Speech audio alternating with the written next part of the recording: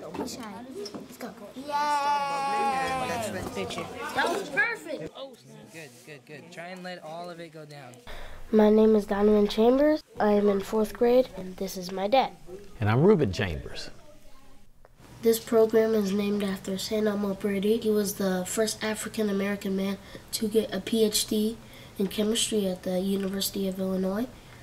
And I think it's important because he was an African-American, and we're all in this program African-American boys who are judged by just our skin color, and they're just trying to teach us that we could be great scientists just like St. Elmo Brady.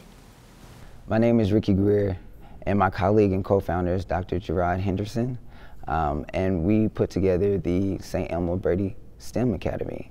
Our program is in Champaign, Illinois, and so we target 4th and 5th grade minority boys, and we just want to expose them to new opportunities, new realities, and hopefully the students will consider STEM careers.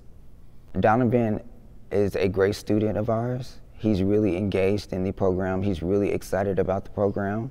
Donovan's father just seems to be really engaged in his education and really wants to be a great mentor towards him. I hope we've changed his son's life.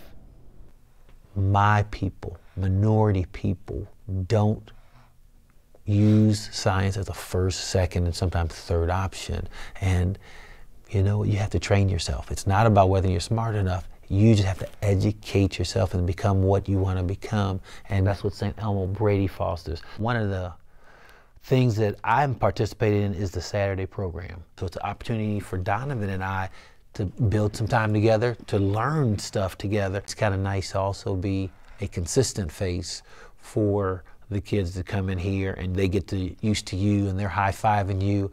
So that's really a great experience because we're building a bond. I'm meeting other kids. I'm being able to be, on some level, a role model because they see our relationship. More fun when you're there. All right.